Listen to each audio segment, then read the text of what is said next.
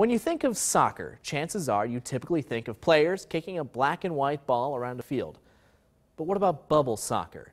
It was the main event at Elmwood Park today.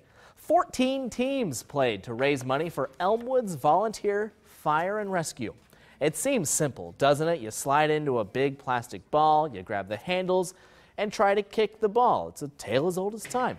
But most people just bounced into each other. Who'd have thought? Elmwood EMT Jacob Blunt said he came up with the idea after watching an episode of Jimmy Kimmel.